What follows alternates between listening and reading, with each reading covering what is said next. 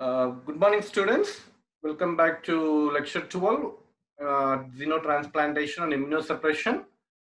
So this will be the end chapter for Unit 3, where it talks more about transplantation biology, a quite interesting concept and also quite functionally challenging and important concept because it's dealing with human lives, and also it deals with challenging aspects of applying human scientific knowledge, advanced technologies, surgical technologies, so that we can obtain greater success in transplantations. So we will see a little bit more detail, and as suggested, xenotransplantation and immunosuppression. We have already briefly discussed about these phenomena. I will explain again. Then we will go in details of each of the step again in this class. So coming on to organ transplantation, it's one of the important aspect of human biology and medicine in terms per se. We have seen in the last class that which tissues and organs can be used for transplantation, and a lot of tissues, for example, from skin, intestine to the kidney, that can be transplanted depending on the condition of the patient and the necessity. And if you look on the global trends of transplantation, so we are looking, right, transplantation is biology, but a crosstalk between donor and recipient cells. And then if you look in terms of human population, where we use allografts, right? A transplant graft going from human to human is called allograft. It's allograft and transplantation. That in terms of the giving, in terms of condition, you see in the graph here, the number of people who require the transplants and the year. From 1991, we are progressing towards this data is still 2013. By that timeline, you see that the cases have been who are requesting or who are in demand of organs having a specific disease condition exponentially increased. You see the graph here, the light gray one. But at the same time, the available transplant, either kidney, liver, or lung, it may be diverse transplants available for the patients or recipients. Given the choice of that, given the look in the array of the available organs from the donors given already, it's a huge dip. You have only 28,000 of variety of organs, but you have diverse aspects of here in the recipients. And in terms of here, the organs can come from one donor, multiple organs can come. If it's an organ donor, the choice he made, and the person died of accident, you can recover more than one organ from the body. So basically the number increases from here, the donors available here with this. So basically these two are not exponentially increasing. There is a exponential increase in the demand for organs, huge dip. So basically it puts a lot of question marks as a humans, as a society, as a scientific community we are working on. So should we consistently go up, or should we consistently go into further 10 to 20 more years, increase this graph exponentially and again make it the gap as huge as possible? That's the way science has to work in a society? No, absolutely not. We are diligently working as a group of educators, scientists, surgeons, healthcare professionals. We are trying to reduce this dip as much as possible, increase this one way or other way, so that we meet the demand of organ transplantation, so that vast amount of human life can be saved. That is the motto of any scientific process, any scientific discovery. So how people were trying to look from this earlier transplantation, pioneering transplantation studies, a little bit progress have been done here, but still further progress have been done in terms of not only allograft, in terms of another process called xenotransplantation. So what they specifically use that, yes, the donors for humans are not available, the organs are less. Why don't we go into other systems or other species which are most similar to humans, and use the necessity organs from the other species and then try to transplant them into humans, make it a successful transplantation, less graft rejection. So that came the boon of xenograft. It's allograft, human to human. This is xenograft here. Xenograft is a tissue transferred between different species per se. Graft of the baboon heart into human, because human, that species, interspecies. Because of significant shortages in donated organs, raising animals for the specific purpose of serving as organ donors for humans is under serious consideration given the timeline. It's almost research that developing into in a fast paced in over a decade or so, 10 years, 5 to 10 years only. This is a very novel research area. It's expanding given the techniques available. And if you are really interested in a kind of pursue your PhD and further research, just look in terms of immunology that was interesting to you. This concept may fetch you a lot of positiveness in your career if you move forward. So xenotransplantation, looking from species, for example, baboons or per se pigs also. So that's what, as I said, xenotransplantation. It's been doing the organs from other species, pig organ donors, pig to humans. And it initially, when people were talking about this, everyone is thinking like it's just like a science fiction or it's happening in a movie. It may not happen, or it may happen with difficulty, posing a lot of challenges. But we are coming into a greener area here. The challenges have been reduced by dedication. We are getting a promising features on this. We will see in that. So coming on to fundamentals again, our basic slides, looking for a graft from the donor, host, recipient, different colors. In the present case, you're not looking for allograft, you're looking for a xenograft. So the species is basically, you're looking for a graft coming from the pigs. So basically the pigs come here, and then our immune system or the human immune system, it will not keep calm, right? If what is the reaction for the xenograft from the pig comes, what the immune system of the host, it responds. We already know that it will respond in a way to kill the pig cells also. So that's basically a foreign cell you're looking here. But on the other hand, if you're bringing the graft in two conditions, you're bringing as a live or dead tissue from the pig. Live tissue or dead tissue, how it responds the immune system. If you're bringing a live pig tissue, it may probably bring live immune cells from the pig.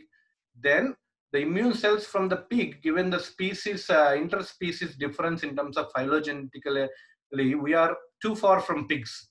I'm basically saying that we are a bit different from pigs compared to human. So the foreignness between human to human in terms of HLA polymorphism is shorter compared to the highly distinct species of immune cells or some other chemicals coming from the pig.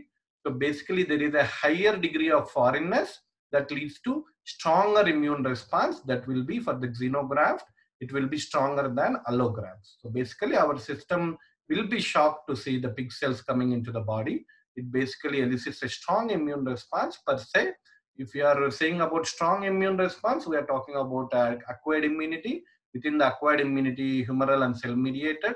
You are talking about mainly the cell mediated is highly potent. In that say, cell T cytotoxic or T helper cell response, which is the highly potent response in the immune system. So it may elicit that immediate strong response only, kill the pig. So you're talking about live. Let's say you're bringing about a dead pig tissue into the humans. So in that case, the cells are dead here in the pig. You put it in humans. It's actually, it's a foreign tissue per se, but at the same time, as the tissue has been dead, so you may not expect some immune cells coming from that donor. So you may expect no or minimal immune response from the host. Why I'm talking about dead tissue here? Because it's been in the pioneering study, it was shown that humans heart transplantation process, there is a connective tissue in the, because if you take a cross section of the human heart, it's nothing but connective tissue with the tubes, tubes and walls connected by a smooth connective tissue, taken the basic cellular aspects. So they were able to see that the pig will also have a similar valve that is similar to humans. So if you're looking in the heart, the valve is just like a tube. If it is a dead or alive, it doesn't matter. It needs to help to make a passage. So if a dead valve from the pig also helps to sustain the heart in the human during heart transplantation. So people use a dead tissue from the pig and put it here as a stent and replace it. And as the tissue is dead, there is no immune response. The connective tissue remains same, and the heart was working normally in the patient. So that's in terms of the dead tissue coming from the pig. But let's say, but live tissue comes from the pig, we already said strong response will come. Then how do we go with? We are saying that we want to use pig organs to control the reduction in the availability organs. At the same time, we are posing that pigs are highly non-foreign, where the immune system is going to kill. Then where is the solution? There is a solution for that. Solution is the phenomena called immunosuppression. One of the aspect is immunosuppression. Okay, you give the pig cells, but at the same time, you use some chemicals or drugs, or you use a way to either kill the immune system of the host, basically, to suppress the own endogenous or own immune cells using some chemicals so that no response will come. The pig cells graft can sustain and it can engraft to the host tissue, and it can give a successful transplantation by not eliciting graft rejection. So that process is called immunosuppression. So we will see that what is the phenomena people use it in this process from the pig. All other aspects is that why don't we go into a kind of harmony? Why we should hate the pig so much? Can we mimic or can we tune our own immune cells or human immune cells not to dislike in terms of per se the pig cells? Don't need to recognize them as foreign. Make them as a self molecule or self human molecule. Is a way. There is a way in terms of saying that conditioning the host immune system to like the pig immune cells rather than dislike that. Yes, we can do that. There is a kind of techniques we can say in terms of this phenomena is called making tolerant for the host immune system to the graft immune system through a phenomena of immunotolerance. Immunotolerance is nothing but you expose the pig cells in a different form where the human system likes it. At the same time, you give enough time for engraftment that some pig cells may come up and both pig and blue and pig cells can live in harmony in the host. So engraftment happens. That is called immunotolerance. So what techniques we can use for this is nothing but the boon of biotechnology. You can use genetically modified genetic engineering techniques. You can modify this coming from the graft, from the pig, modify the structure or modify the genes.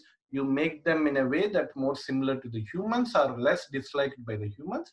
Through genetic engineering, you can use that. You can enhance immunotolerance. We will see that also. What are the tools available? How we can see into that. So that brings a summary in terms of the fundamentals of what is immunotolerance, what is immunosuppression, why a foreign graft coming from a pig can be elicit high immune response, and then how you can use it as immunosuppression. So briefly, we will look into little bit of terminology here because you might need it to better understand xenotransplantation. I will briefly go up and then again you make notes for these abbreviations because some of them are not necessary, but some of them are really important. So I highlighted here in terms of the blue, we are talking in terms of the humans, of the host as a recipient. We already seen that there will be a response of acute vascular rejection, no vascularization, given hyperacute response of transplant rejection. We have seen complement regulatory protein or complement responses coming from antibody antigen. We have seen hyperacute rejection. We have seen interleukins. These are the molecules. T helper cells will help into expansion of this rejection process or make the immune cells highly active for this. The first chemical molecule is interleukin. We have seen that. Natural killer cell, the components that help in that, antigen presenting cell. We have seen tumor necrosing factor along with a partner with interleukins. They will also help in graft rejection and leaving humans working as together to improve the transplantation. World Health Organization and few other aspects of humans can be discussed here. But look in the blue in terms of the host or recipient. What are the molecules that can be elicited for immune transplant response? Now you flip it inside of in terms of the pig or other foreign species. The abbreviation in the dark here that constitutes the donor cells. You look in one aspect is called alpha gal, the gal alpha 1,3, gal beta R. This is nothing but a sugar molecule that basically present on the endothelial cells of porcine or porcine. It's a pig endothelial cell. It has a stronger sugar molecule, highly predominant sugar molecule present in the cells. And this sugar molecule is completely recognized by humans as a highly potent and foreign dangerous molecule. That's why when you give a pig cell to humans, this sugar molecule elicits an interaction of in the immune cells. High response will be coming. This one of the sugar molecule or some proteins are also there. So that's one more time from pig side, pig endothelial cells, and also pig sometimes carries some endogenous retroviruses because it's an animal. It can host some viruses. They will also dangerous to the humans during transplantation. As such, human immune system, pig immune system also carries tumor necrosis factor. Is common to both. They may fight each other given a graft rejection or given a GVHD. One will be dominant. So now you looked at the abbreviation or concepts in terms of the pig side. The blue is human side. You look in both here in different colors. But what about these black ones? It's nothing but some of the concepts are in terms of genetic engineering. Genetic engineering are tumor suppressive mechanism or tools that can help you to go away with this distinction of the blue and red color. When the green highlights here, it is technique CRISPR-Cas9 or gene knockout technique, AO knockouts, or it's a consortium, for example, for transplantation. It's again human body. So if you have all these together, work together in the consortium and humans, basically you can take the distinction from pig to human and make these all pathways disappear, all the cell distinction disappear. It becomes common. By doing so, they will be basically recognized as self, and by using genetic technology, you can do that self-recognition. So this, what is these genetic technologies? Briefly, we will go and look into that. So coming on to again little bit more recap, transplantation is one of the most challenging and complex areas of modern medicine. One of the major obstacle is transplant rejection, non-self molecule. The risk can be reduced by immunosuppressive drugs, but it will be not eliminated. So we will see that. And again, the concept of cross species pig to human transplantation is known as xenotransplantation, xenografts. And it usually pig has been chosen as a model. We will see that why. But in the first studies carried out of xenotransplantation, people were using chimpanzee heart. There was some success in these years, but at the same time, highest graft rejection was observed. Whatever immunosuppressive drugs given that time, given that timeline, given at the chemical molecule availability, it was unable to suppress the immune response, and the transplantation was a failure at that time. So so that's what, as discussed, immune response to xenograft is most extreme than seen in allograft, human to human transplantation. So basically, certain molecules called sugars and proteins present in the pig surface, they don't have in the human, highly dissimilar. For example, this alpha gal that will elicit a stronger response. So how we can make it tolerant? So making xenotransplantation a reality, because it is a necessity. It is a necessity to save human lives. How we can make the reality? Scientists were using tolerance mechanism. They were using genetic engineering approaches, basically saying that let's make pig not pig, let's make it pig. Saying that humanized pig, genetically modified pig that will produce humans organs or human cells, so that when they transplanted into humans, they are not foreign. They will be recognized as self, and the graft will be allowed to survive in that. That's through genetic engineering.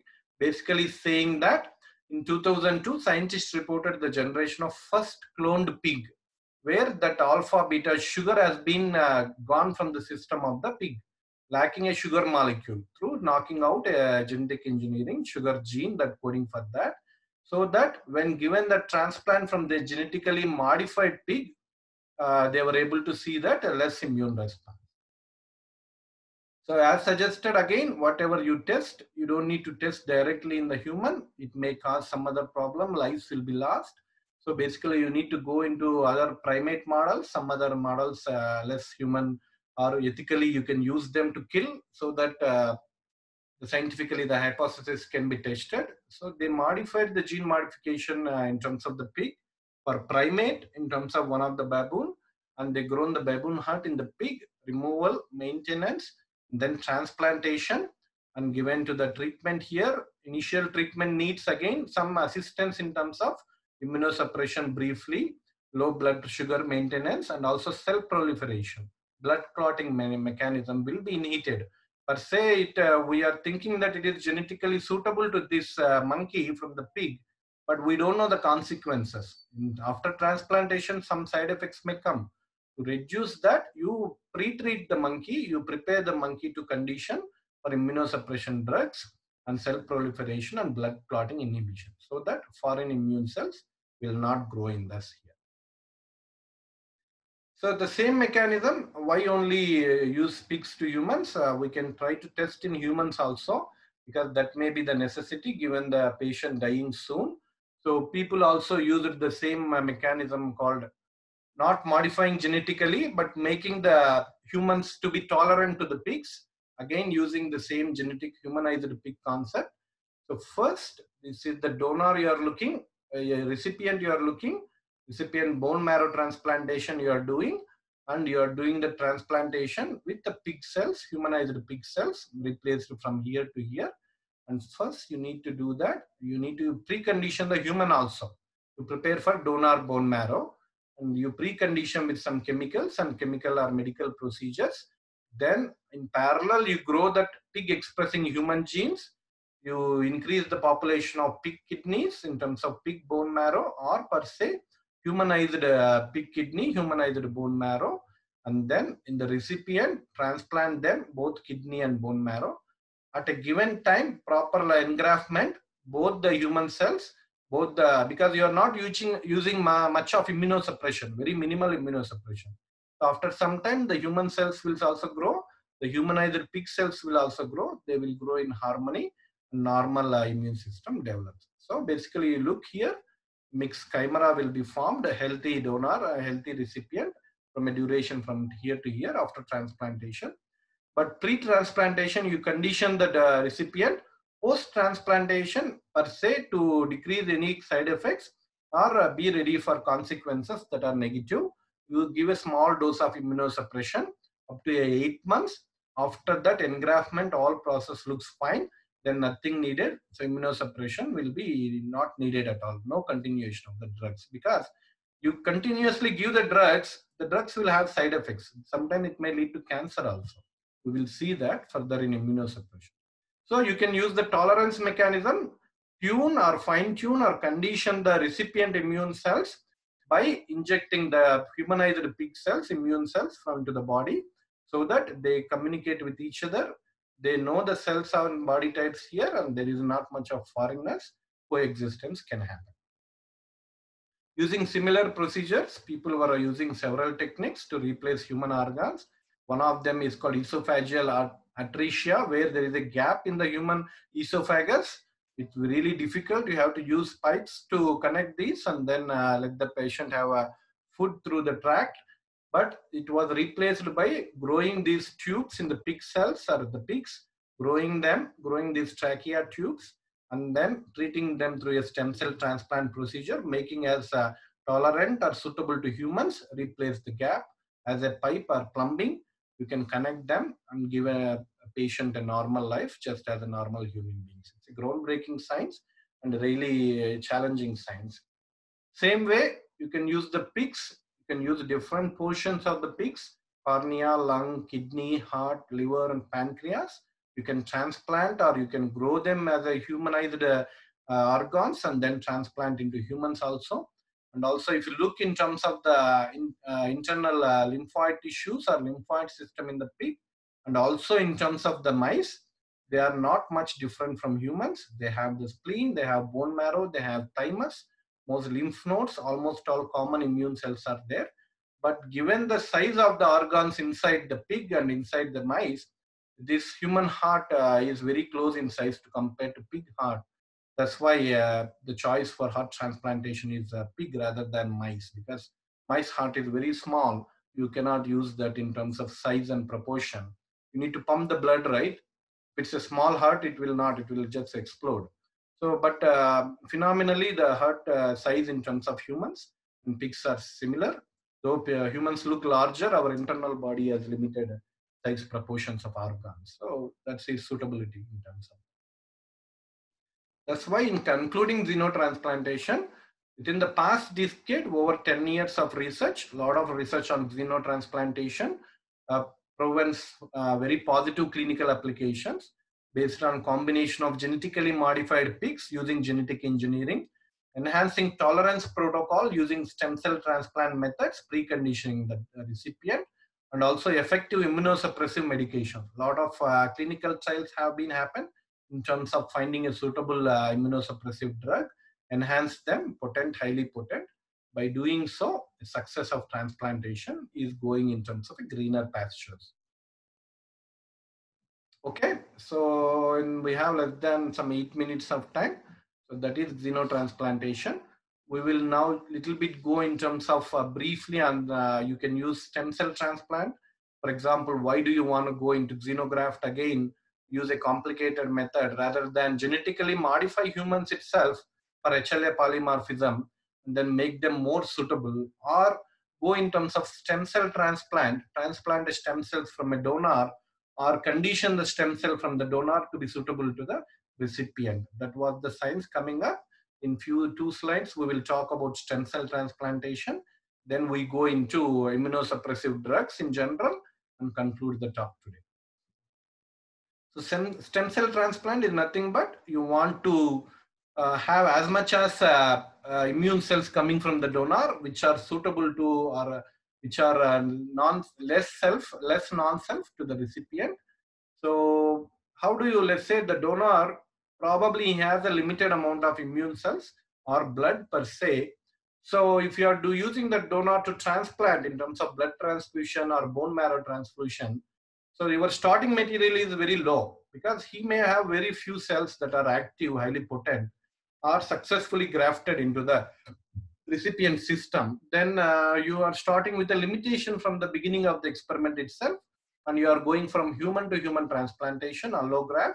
So it may not be a good idea. So people have developed chemicals called growth factors, which increases specific growth of specific cells in the body. The growth factor will have a unique in terms of, given the neurons, it is a unique combination, unique cocktail. Given the immune cells, they have a specific cocktail of growth factors. So specifically this granulocyte colony stimulating factor, one of the growth factor, GCSF, it specifically enhances the cell cycle process of immune cells. If you're given this injection, the donor will have a high proportion of immune cells that are propagating, or they are going for cell division in a given population. So by doing so, you increase the blood cells in the blood of the donor, and that can be either used for chemotherapy. If the donor is going for chemotherapy, that is good for protecting him. Or if it's a transplanted, he is giving some transplantation, you can use it for after or before stem cell transplant. So how the mechanism specifically works, given the colony stimulating factor, a specific phenomena happens. A proportion or in propagation of immune cells are specifically called peripheral blood stem cells increases in the donor. High population of T cells, NK cells, human hematopoietic stem cell, B cell can be there in the donor from the beginning. And then later you pre-treat the recipient for immunosuppression, same kind like baboon experiments, immunosuppress recipient to prevent graft rejection, reduce number of tumor cell if he's going for chemotherapy, reduce number of recipient hematopoietic stem cell. So basically reducing the recipient own system or completely annihilating the immune cells in the recipient. So it's a green here, the green blood or whatever different components of the immune system of the recipient, along with chemicals you give, replace that, and then make this donor ready with a high population of the PBSCs, then transplant the donor cell through blood transfusion. Given the time in terms of looking over the time in terms of days, the percentage of the grafts, donor cell engraftment increases. Given this precondition, given the stem cell transplant, you're given the different colors here. The first one is recipient situation. So later, combination of chimera at the end, eventually the donor immune system or the transplant takes over the recipient, and given the timeline, you don't see much of the donor completely replaced, which are 6 cells here in terms of the recipient. And then the donor cells are replaced here with the healthy stem cells of the immune system. So this is the phenomena of in terms of stem cell transplantation.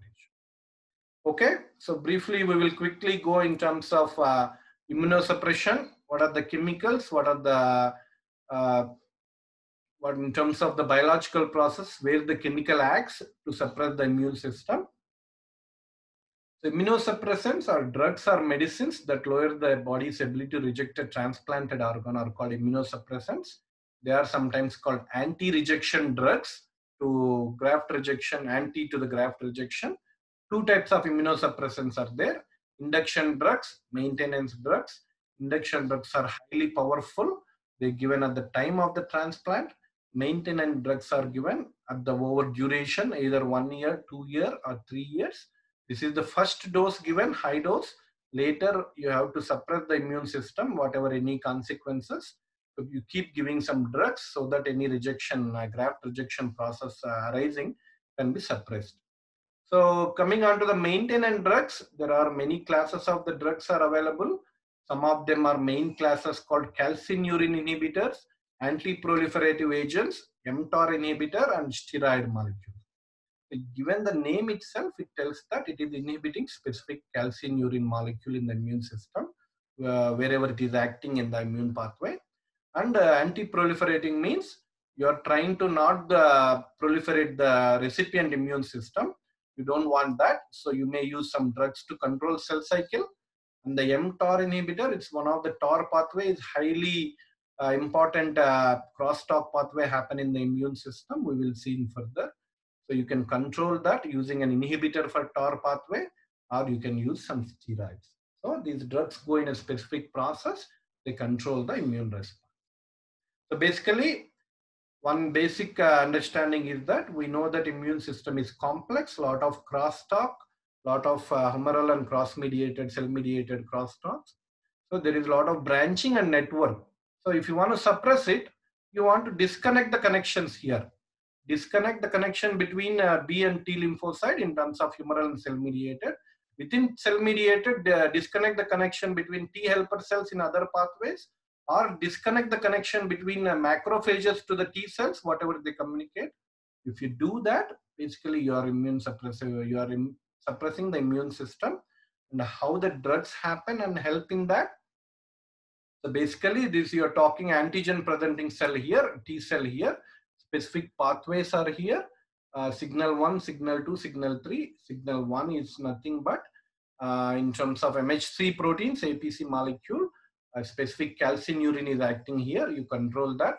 Another signal in terms of interleukin that is happening here in terms of the graft rejection process, signal 3, you can control that using a chemical. And also importantly, there is a co-stimulatory signal between the T cell macrophages. So you can control that also using analog molecules. It's a kind of brief. We will take it in interleukins more detail on that. Don't need to worry. Signal 1, 2, 3, nothing but a ternary complex. T helper cell talking to antigen presenting cell, MHC molecule, CD4. Or T helper cell is talking to a B cell through whatever CD40 and CD40. CD40 markers, right, we have seen, or antibody can act through B cell receptor also. So basically you are trying to replace the normal connections with analogs. This is a chemical called bilatacept that can analogously replace these chemical moieties by connections. So you remove this, put this external, so that there is no crosstalk happen. Same way it talks to the CD40 markers. This inhibits the marker so that the crosstalk will not happen. Same way, nothing but T cells that recognize a graft antigen become activated. Graft is rejected basically. So if you replace the with analogous molecule called CTL4 Ig molecule, analogous antigens, a co-stimulation process, you take these yellows out, you replace them with the green, so graft rejection will not happen.